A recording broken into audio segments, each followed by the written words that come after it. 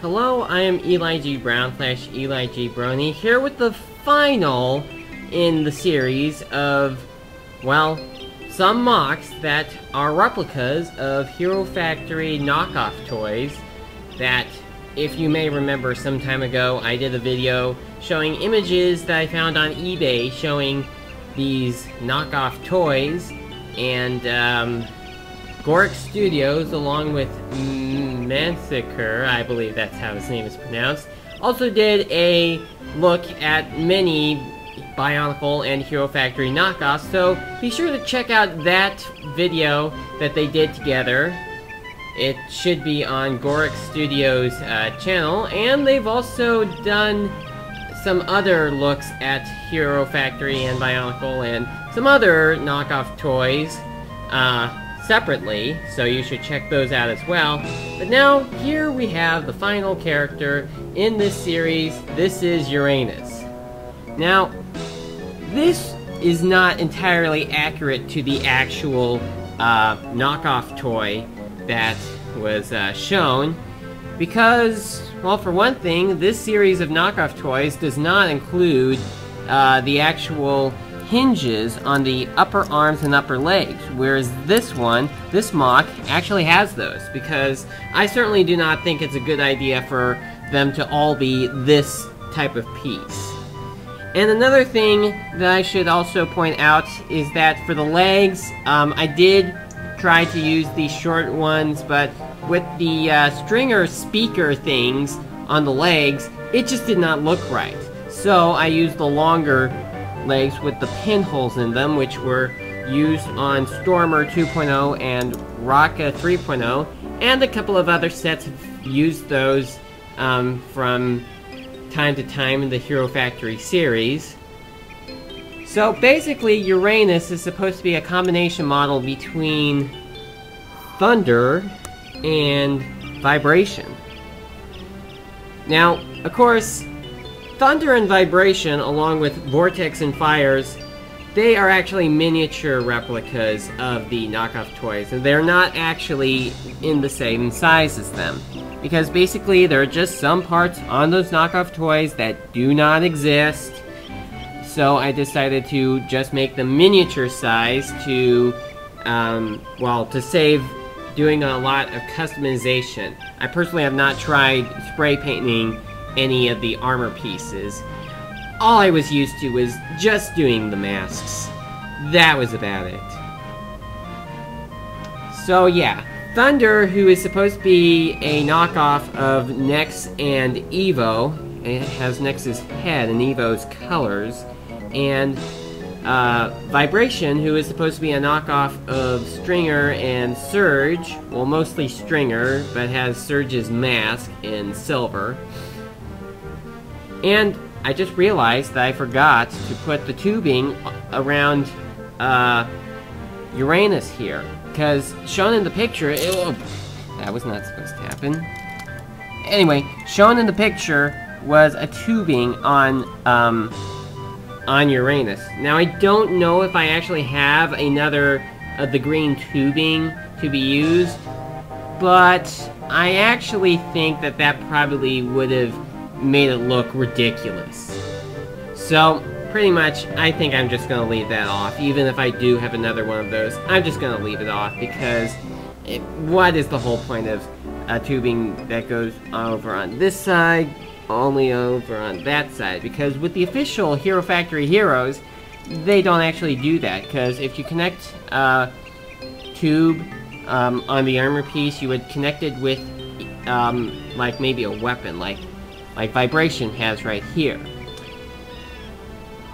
So, what I also like about this character is the fact that they're using body armor pieces on the arms, because that is a good thing.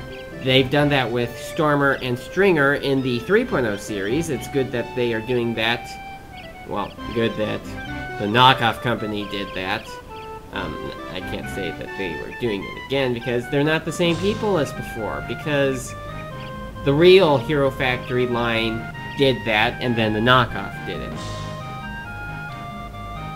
So, basically, what you have here is a character that has a combination of colors that go around from silver to yellow to black to blue to gunmetal gray.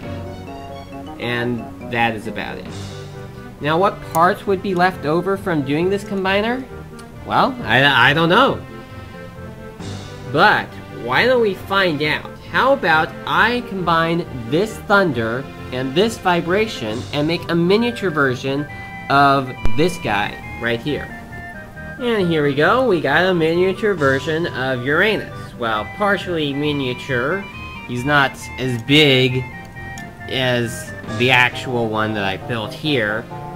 But, yeah, this is pretty much what you get if you combine the two miniature versions to try and create this. Which is kind of awkward, kind of like a remake to XT4, which is quite interesting. So of course, you can see the major differences in the scaling between these two, such as the fact that the blaster right here is replaced with the silver Borak eyes over here, and mostly everything is just using smaller scale versions. Now, the parts left over, well, let's actually take a look. I just need to rotate my camera a bit here. And these would be the parts left over. Okay, I'm just gonna bring them all out onto the screen right here. Now, of course, these would only be the parts that are left over from doing the miniature combiner with the miniature heroes. But, of course, if it was the large version, the parts that would be left over would be the antenna that comes from Thunder, the black feet from Vibration, though there could be a possibility that these color feet should have been used on the combiner, but it does not really matter. Besides, it's a knockoff, and you really should... It just does not matter. You have the black hands left over from Vibration, and you got one 3-long size armor piece right there, the silver next head from Thunder, one hero core, the tubing right here, and you would have the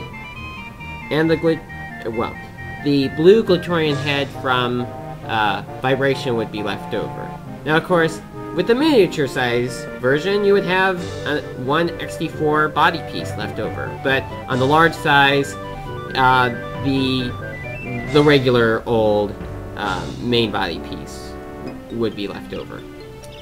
Okay. Now, of course, I could not make these armor pieces face forward because they would get in the way of each other. So I just cannot do that. This piece is barely even compatible with the ball socket joints here. I guess you could actually recommend for the 3-long size armor piece to be used as the main body piece instead, but I think that this works out a bit more, and I can deal with that. Sure, this probably is not something that you could do with LEGO Digital Designer, because there are a lot of limitations with LEGO Digital Designer. So there are a lot of things that you can't do on LEGO Digital Designer that you can actually do in real life. So that is about it. I may do a recap of all of these characters pretty soon, but for now, I thank you for watching, and I will see you next time.